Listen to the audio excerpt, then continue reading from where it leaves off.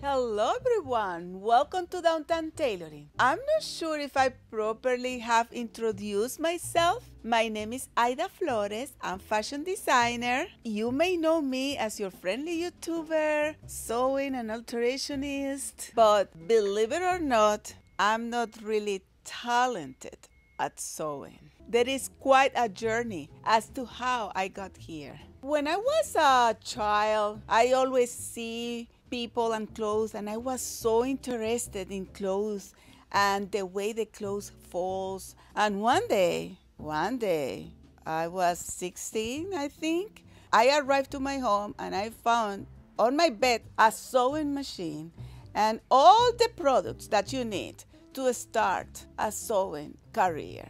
My mom told me, you know what? I sign you up for a technical degree in fashion design. And I'm like, oh, I'm so excited. But you know, I was young, right? So I was like, she's crazy. Why she wants to control me? Like, but I really like it. So it was like, okay. I was like, okay. So I started my classes. I was really good at fashion, drawing, history, art, everything, but sewing. And you know, what I really like always was fashion, like a fashion design. I like to create shapes and new designs. And people always will tell, oh, she's just choosing fashion because she doesn't want to do a tough career. You know, when you are part of a family that everybody puts a lot of weight in going to the university and be super professional and have master's degree and PhD and all those things, you know? So I wanted to demonstrate that I can go to the university and do a tough career. So I graduated from engineer. What, like it's hard? I did as well a post-degree in administration of constructions. Now that I proved my family that I'm not lazy, although I am, I can pursue my true passion, fashion design. But still, you know, at that point, I'm very good at drawing, sketching, designing. I was good at pattern making, but my sewing still needed a little bit of practice, let's say.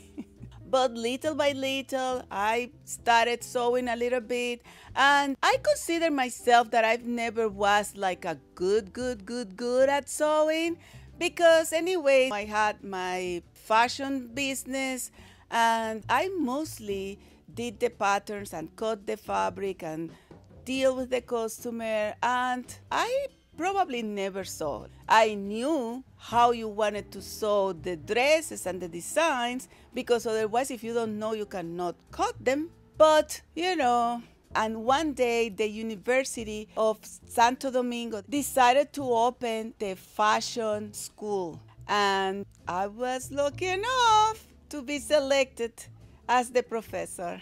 It's a kind of a competitive process where everybody have to submit their credential, and then there is a jury, and then you have to defend if you are good enough. Well, I had the privilege to be hired as a professor, and I was really young at that time. I was professor for about 13 years, and during all my years, I saw so many students grow, to really grow. Between that time that I was professor, I got married, got two children, one boy, one girl. The girl one is the one that helped me with the videos. She's the one that does everything really for the channel. I'm just the face.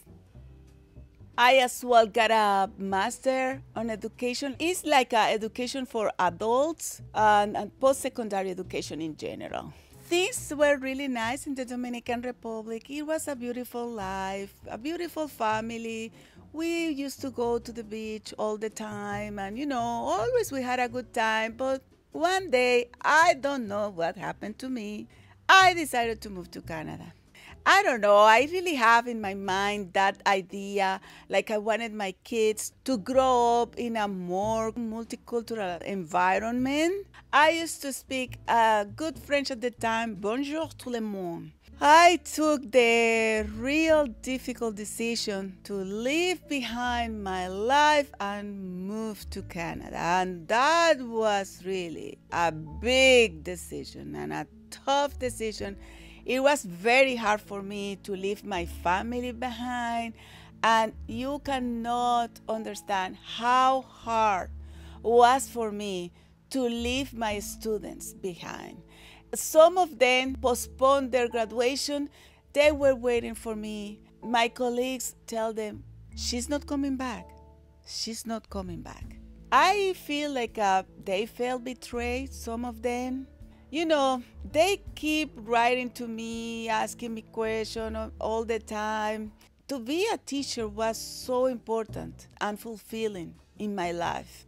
That was really hard, and this is why I have so much passion for teaching. I know you know that. You know, a lot of my students today are professionals and they are doing very well, and some of my students are as well teaching. And I asked him when I went, oh, can I go to your school, please? Because I don't know this one. This one is a new school. There was a study that was being done, and they decided to choose a place that really vulnerable people live. So they decided, like a commission with the government, decided to create school in that place so the people doesn't need to transport to the center of the city, because the center of the city is super congested, super crowded, and they installed a super school there. I don't remember how many things they have, but that's a lot. And I went and checked all the installation and all my students, and I had a great time with them. They showed me all the facilities they have, the workshop with the students, and you know, when I saw the students sitting in the classroom, and I was like, they are my grandchildren, because my students are like my children, and then their students, my grandchildren, right? And well, you know, I have to say that not everybody believed that I was their teacher, but I started very young.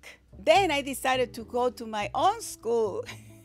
And I was so amazed because the school pretty much looked the same. I took those shoots for you so you know from where I come from. When I didn't know how to sew at all, but they teach me to sew. When I finished the fashion school, I knew how to sew.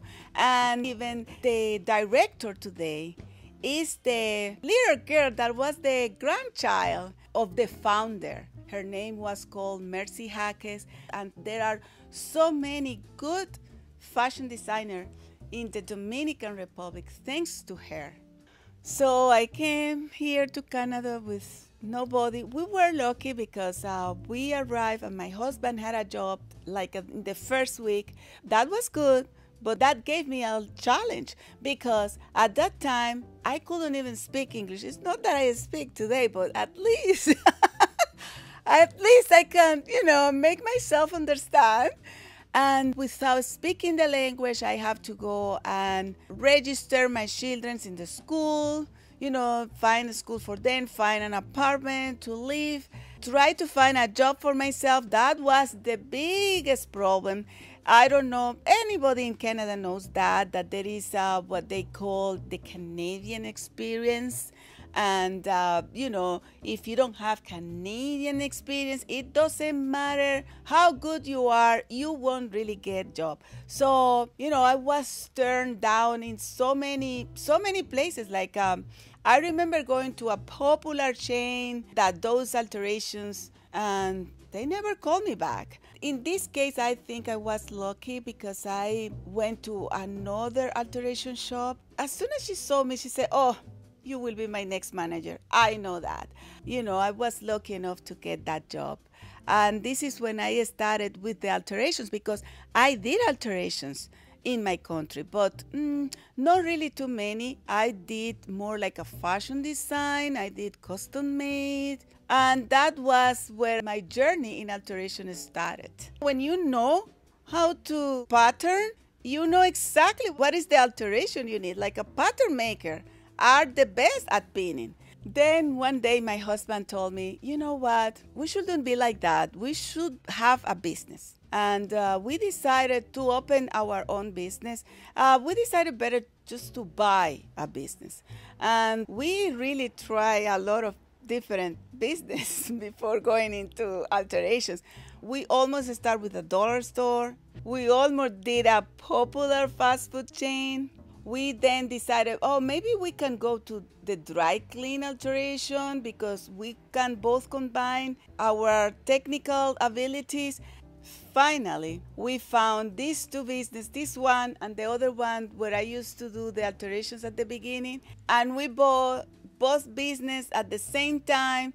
I was to stay in one, the one that I used to call Downtown Cobbler because we used to do shoes as well, and he stayed here in the one that I'm here now. So with the pandemic, we said, better to be in just one place, so we pay just one rent, and we decided to be in the same place both together, and now we are happily working together, husband and wife. And he doesn't hate me yet, and I don't hate him neither.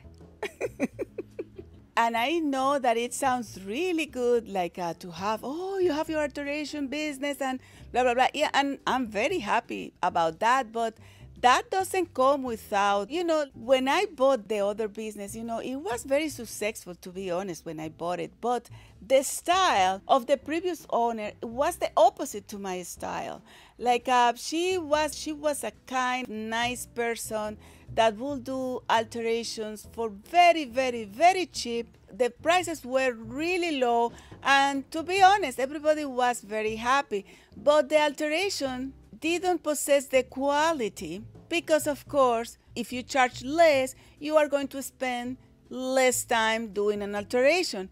In my case, I'm the opposite. I'm a little bit on the perfectionist side. I'm not perfectionist. I wouldn't say that, but I like to do things well. Like if you want to do a good job, that takes time. And if it takes time, you have to charge. And then so many places around here, I'm talking about 12 years ago, I think, so many places around here that they really charge low. So, low price were the standard. And people love the good job, but they will prefer that good job with the lower price. And sometimes that really doesn't connect. In fact, I have to adapt at the beginning and do some sort of kind of in-between jobs in order to be able to keep the business going. Anyways, people are smart. When they saw that the quality of the job was better, they were willing to pay a little bit more. But still, you cannot imagine how many. Oh my gosh! Are you charging $12 for a hem with a cuff? Oh my God! Really, that really happened. It took me years bringing the prices to the really right point until now. I think my prices still are like just enough, but I think I have found some kind of balance. But I could tell you that after a few years of working and trying my best, I really can't say that I grew up my reputation. Some people leave the country, and then when they come on vacation, they come here and do their alterations, and then next year they might come again. Very happy with my business. It was like just before the pandemic, probably 7 or 8 months before that. And one day my daughter tell me, Mom, let's do a YouTube channel. And you know how I am. I'm like, okay,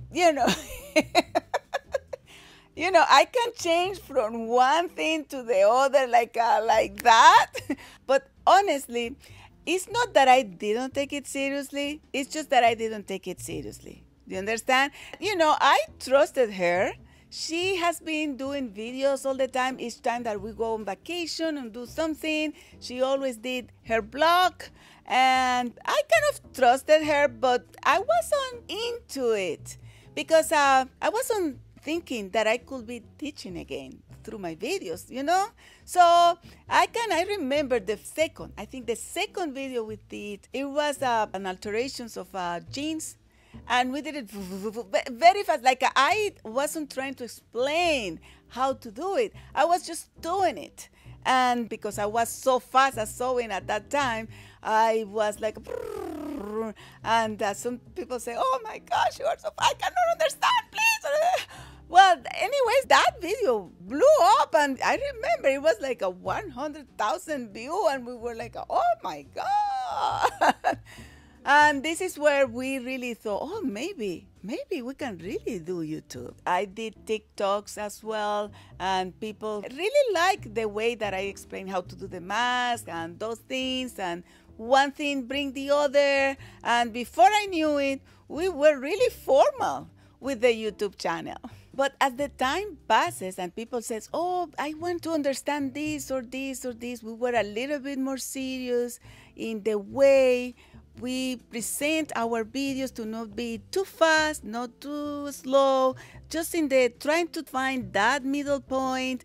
And my daughter was doing what she liked, which is editing video and directing me. She's my boss. It was so fantastic for me because I as well refound my true passion, which is teaching. And I'm so grateful for YouTube because it have allowed me to connect again with the people, with the community, and it allows me to teach again. Although I have to recognize that sometimes it might be, let's say, a little frustrating, because you know how YouTube is, like you have Mr. Algorithm and you have to work for it. And sometimes you will want to do the videos a little bit more comprehensive or better, but the algorithm want that you do your videos the same size all the time with a fast pace that sometimes is not so conducive for sewing. And you know, even when the video is too good, Mr. Algorithm punish it because it makes people leave the platform because it's what they were looking for. Although I'm so happy with YouTube, sometimes I get a little bit frustrated because it's not the way that I wish to teach, and that sometimes the algorithm doesn't want to pay a video if it's not over 8 minutes. And as you know, when I do a video, I have to pay to my colleagues so I can be doing the video instead of doing, you know, my alterations and all my job. And sometimes it can be a little bit suffocating. For example, I've always wanted to teach pattern making because pattern making is really my true expertise. This is what I really visualize, I understand. But I told my daughter, okay, let's just teach pattern making, can we? In order for me to teach pattern making and do really good, we have to put 10 videos side by side. And she's like, oh, you want to kill the channel. Okay, yeah, I know. Because that's not good for Mr. Algorithm. This leads me to my next phase in life, which is the e-learning. I just launched my first e-course on patterning, and I'm so excited because now I think that I'm complete. Like I'm doing everything I like. YouTube, e-learning, sewing, teaching, everything that I like. And I feel like the e-school is what will give me the freedom to make more videos without the stress. Oh, will the algorithm like this or not? So you will have more videos to come. I'm going to put a link of the school so you can take a look of the school and tell me, what do you think about it? So, as you know, my journey in sewing has been quite a journey. My mom knew my taste. She just put me in fashion school. I did learn how to sew at the end, but I did learn. And I was professor. I came to Canada, did my business, started YouTube, and now, as I said before, completed my circle with my e-school. Okay, this was a good conversation that I have with you. Thank you all for listening. I wish as well to know what your journey is, how you start sewing. Let's get to know each other. In fact, I know a lot of you. You know that. But you are so many, so I want, everybody be like communicating with each other. So guys, that was all for today. If you like this video, please give us a like, algorithm, like that. And don't forget to subscribe, share, comment. Bye. Special thanks to Carlos Núñez for opening the doors for me, for the schools, and surprising me with my pattern maker teacher. Hello, Doña Leida.